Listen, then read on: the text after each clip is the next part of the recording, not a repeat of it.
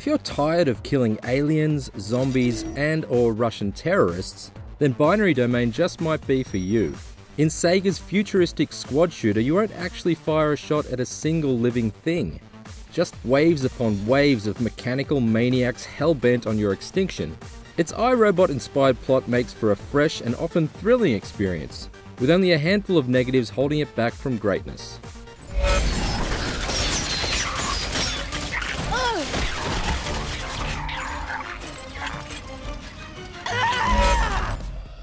Binary Domain takes place in Tokyo in the year 2080.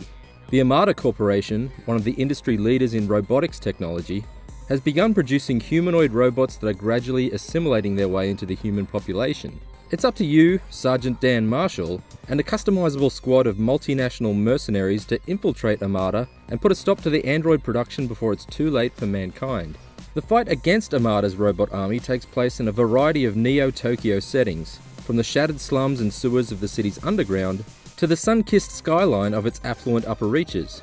The man versus machine story is compelling, although the dialogue delivered by the main characters is pretty B-grade. Not unusual for an action game perhaps, but these characters are so stereotypical, I started to think they were all androids, especially with cringeworthy catchphrases like this. Everybody alive? Holler if you're dead.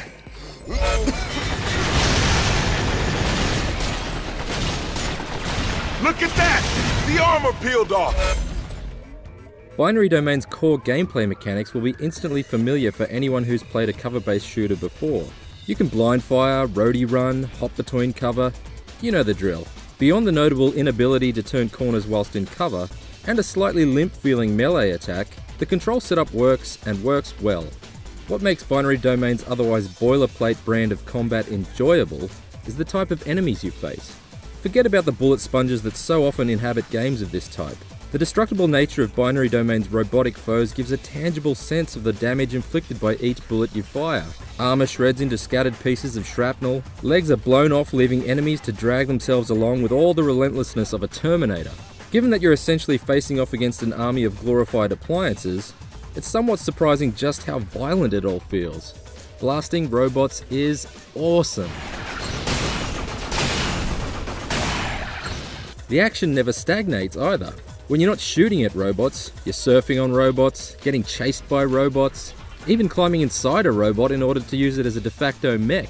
There are plenty of imposing bosses to take down along the way, and the game's 10-hour campaign hurtles along at a breakneck pace. Yeah! Binary Domain has two other major gameplay features of note. One is the voice command system for your squad mates, which allows you to wear a headset and speak basic orders like "cover me" and "wait." This function is either kind of goofy or incredibly awesome depending on your attitude towards voice recognition, but the bottom line is that it actually works far more often than not, and if you don't like it you can still give commands with a streamlined set of controller inputs instead.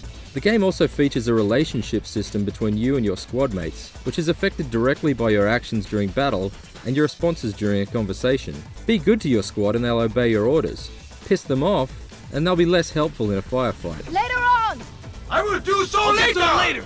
It's an interesting idea, but it ultimately feels pretty superficial, as you really have to go out of your way to get them offside, and unless you're a completely unreasonable jerk, then chances are you'll lead a happy band of brothers and sisters throughout. Unfortunately, Binary Domain doesn't support co-op play for the main campaign. Instead, the multiplayer mode offers the usual death matches and capture the flag variants, as well as a survival mode called Invasion. It's all totally playable, but nothing we haven't seen before.